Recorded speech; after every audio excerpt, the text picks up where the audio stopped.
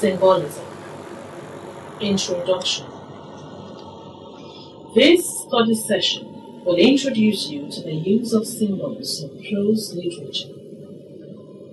Symbols appear all around us. Anything can be given symbolic significance. Without symbols, our lives would be curiously uneventful. Awareness of the novelist's use of symbols is not all that different from the kinds of perceptions and interpretations that allow us to make sense of our daily lives. When you have studied this session, you should be able to define and use correctly the term symbolism. A symbol is a person, object, or event that suggests more than its literal meaning. It is the use of one thing to stand for another. That is, object, actions, ideas are given symbolic meanings when they are used to represent other ideas, actions, or objects other than themselves. This fundamental definition is explicit enough, but the use of symbol in prose fiction makes some students slightly jittery because they tend to regard it as a trap, a covert device that can go off during a seemingly harmless class discussion. This kind of attitude is naturally common. We know, for instance, that the ring that is used in a wedding is more than just a piece of jewelry because it suggests the unity and intimacy of the couple involved. The bride's gown may be white because we associate innocence and purity with that color. Or consider the meaning of the small alligator pepper and kola nuts among the Igbo ethnic group of Nigeria.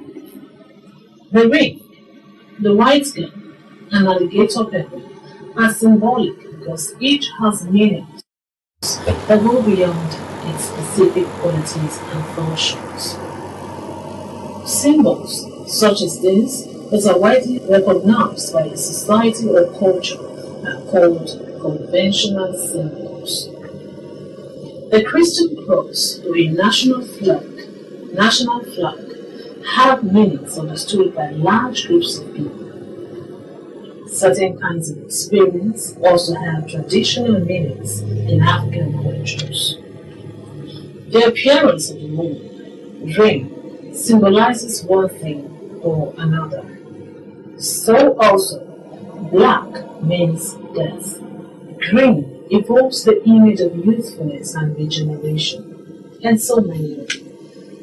A literary symbol includes traditional, conventional, or public meanings, but it may also be established internally by the total context of the work in which it appears. In April Ama's The Beautiful Ones Are Not Yet Born, Ama does not use the bus conductor as a conventional symbol of transportation, movement, safety, and comfort from a poverty-stricken society. Instead, the bus at the beginning of the story is rickety and its parts barely hold together. Symbolically, this is Ghana after years of misrule. Everything about the bus is unwholesome. A literary symbol can be a certain character, action, object, name, or anything in a work that maintains its literal significance while suggesting other meanings. Importantly, symbols cannot be limited to a single meaning. They are suggestive rather than definitive.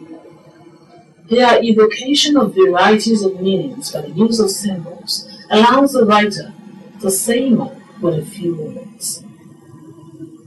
Symbols are economically devices for evoking complex ideas without having to resort to painstaking explanations that would make a story more like an essay than an experience.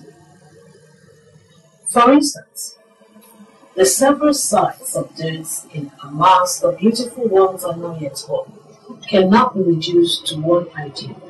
They have multiple meanings that unify the story. When a character, object, or incident indicates a single fixed meaning, the writer is using allegory rather than symbol.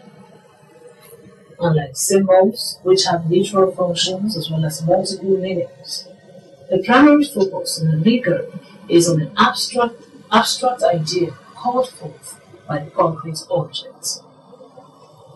Oftentimes, stories include symbols that you may or may not perceive on a first reading. Subtle use of the sign of a writer's skill in weaving symbols into the fabric of the characters' lives. Symbols may sometimes escape you, but that is probably better than detecting symbols where only literal meanings are intended. Allow the text to help you verify if a symbolic reading is appropriate. Once you're clear about what literally happens, read carefully and notice the placement of details that are emphasized. The repeated references to color in page 107 of The Beautiful Ones Are Not Yet Born calls attention to themselves and warrants symbolic readings. A symbol, however, needs not be repeated to have an important purpose in the story. By not losing focus on the total context of the story, you should be able to decide if your reading is reasonable and consistent with the other facts. Plenty of lemons in literature yield no symbolic meaning, even if they are squeezed. Be sensitive to the meanings that the author associates with people, places, objects, and actions. In this study session, we discussed the significance of symbolism as a device in prose literature. We stated that a symbol is the use of one thing to stand for another, that is, objects, actions, ideas, are given symbolic meanings when they are used to represent other ideas, actions, or objects other than themselves. We have now come to the end of study session 4.